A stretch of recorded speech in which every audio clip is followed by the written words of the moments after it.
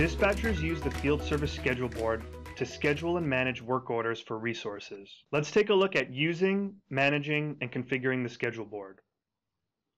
Dispatcher and administrator security roles can access the schedule board from the field service and resource scheduling apps. Resources can also access the schedule board, but with a limited view of records. After the schedule board loads, you'll see multiple panels that display different interactive information. In the middle, you'll see resources and their assigned bookings that represent scheduled work orders or other jobs. On each booking, you can see basic information like the work order number and the duration. The line before the booking is the estimated travel time for the resource to get to the work order location. By right-clicking on a resource and selecting View Resource Card, you can see basic information about the resource, such as their time zone, their skill levels, and organizational roles. To the left, you can see a map of the same resources and bookings. Each pin and route color corresponds to a specific resource based on the pin color next to the resource's name. In the top left corner of the map, you can choose which date you want to see the routes for. On the map, you can also choose to overlay unscheduled jobs, shown as red pins with question marks, offices, shown as purple buildings, and traffic patterns, among other things. In the same left pane is a filter panel. This is how you change the resources displayed in the center of the schedule board. As an example, you can filter by skills, also called characteristics, and territory at the same time. Then click Apply to show only those resources. By choosing Options, then Save Current Filters by default, the filter will be saved for the next time the schedule board is loaded. If you want to pick a specific list of resources, just choose Select Resources and choose from the list and hit Apply. In the bottom of the schedule board is the Requirement panel. This is a list of requirements that need attention. They can be requirements for work orders, cases, or other jobs, and you can edit the list like you would any Dynamics view. You can also create multiple views and display them along the bottom. From this list, you can schedule the job requirements, and we'll dive into this later on. Finally, to the right is the Details pane. This gives you more information in context. As an example, if the dispatcher selects a booking, more booking details will be displayed here. And the same is true for requirements and resources. There is also a pane for alerts that are reminders for the dispatcher to stay on task and respond to customer requests. You can create new ones under Actions. Along the top are different schedule board tabs. Each tab can display entirely different resources and requirements based on different territories or lines of business. Next, let's show how dispatchers can schedule work orders and other job requirements from the schedule board. The simplest way to schedule is to click and drag a requirement from the lower panel to a resource's time slot. Similarly, we can find a nearby job on the map and drag the map pin to a resource. The expected travel time will be displayed, and you can spotlight a specific resource's jobs and route.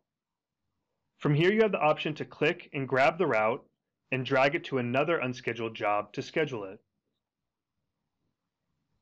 And the scheduled time slots to the right will be updated as well. Another example is, imagine you know the work order number that needs to be scheduled, but you don't want to find it in the lower pane or on the map.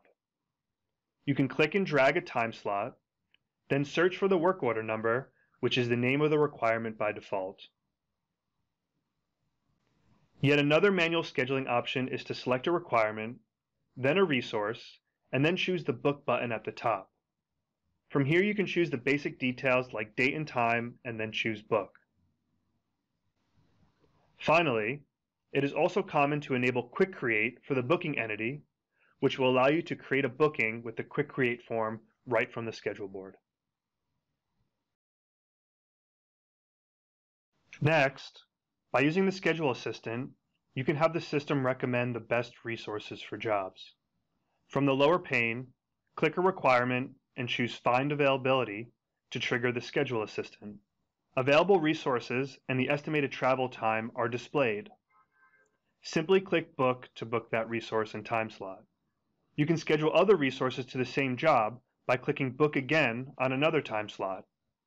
But if you only want to book one, then simply hit Exit Search. You can also trigger the Schedule Assistant from the map. Mouse over a map pin, then choose Find Availability. Another option is to automatically schedule a list of job requirements to a group of resources.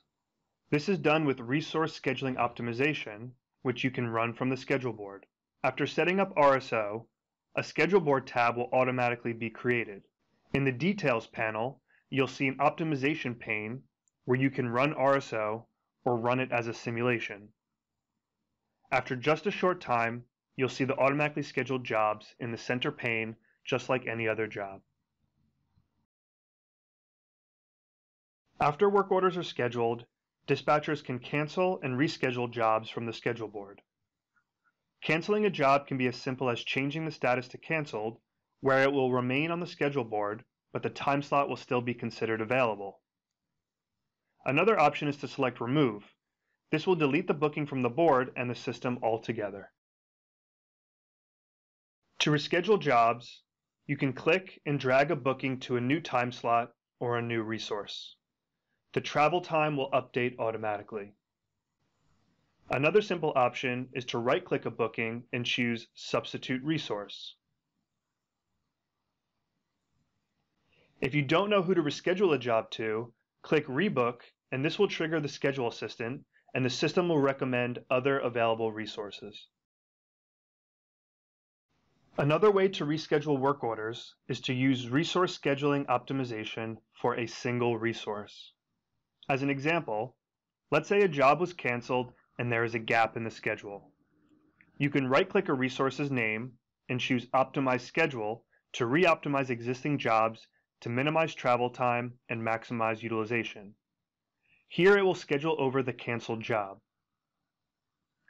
Furthermore, if you go to the Schedule Board tab that corresponds with your RSO scope, you'll see an optimization panel where you can run single resource optimization and pick a custom date and goal.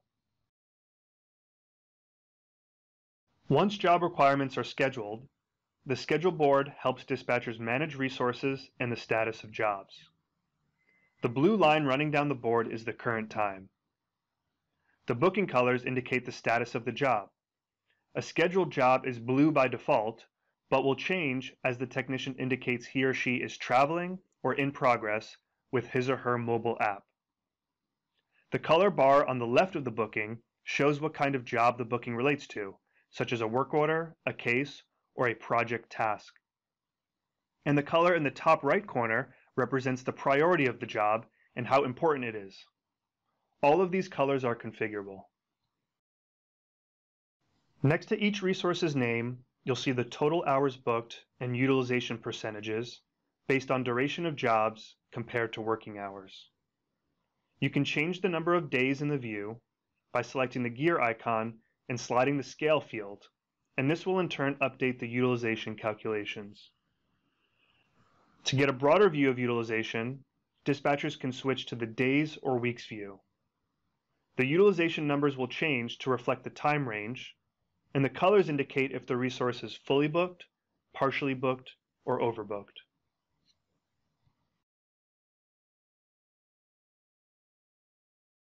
Much of the schedule board can be configured based on your business needs and personal preference. The gear icon in the top right is where you can make a lot of visual configurations.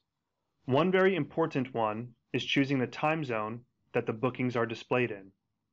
This is helpful for organizations that need a schedule board tab for each of the time zones that they operate in. And here you can also choose which hours are displayed on the board. A simple example is not showing nighttime hours when the business is not operating. The most common configuration is to change the requirement views in the lower pane to show different fields or different views altogether. This is done where most configurations take place, in Schedule Board tab settings. First, create the view you want by adding a system view in Customizations for the resource requirement entity. Here is an example of a requirement view for unscheduled work orders.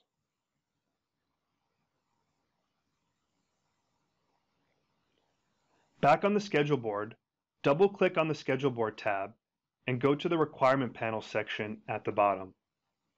Find your view, give it a name, and hit the plus sign to add it. To edit the fields in the view, simply edit the fields in the system view where you created it.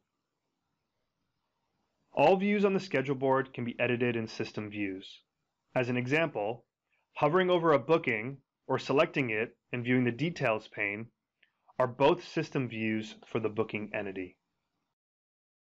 Many colors on the Schedule Board can be edited in Schedule Board tab settings as well. As just one example, you can define what color non-working hours show as. After choosing the color and applying the changes, the non-working hours color is changed after it is reloaded. All the changes you make can be for a specific Schedule Board tab, and you can create a new one that looks different and displays different resources and requirements. Hit the plus icon in the top right to create a new Schedule Board tab. Give it a name, decide who can view it, whether everyone, just you, or specific people, and then towards the bottom, add your requirement views and other details.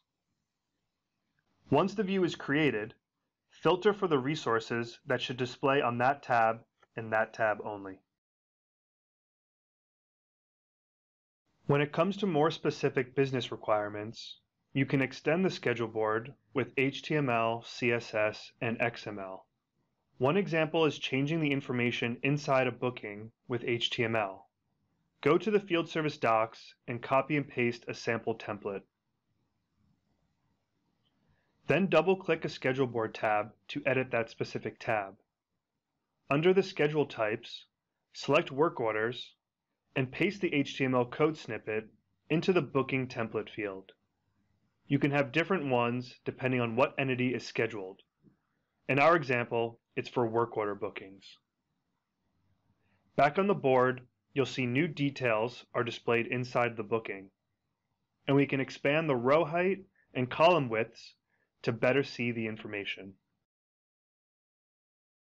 Another extensibility option is editing the Universal Fetch XML that controls how the resources are filtered and sorted when the Schedule Board loads. As an example, pasting this XML code snippet into the Retrieve Resources query setting will filter the Schedule Board by the territory of our choosing. All we have to do is enter the territory's name and the GUID unique identifier.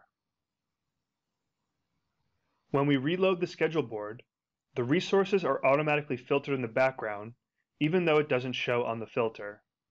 With this same technique, we can even remove and add filters that the dispatchers can see in the left filter panel.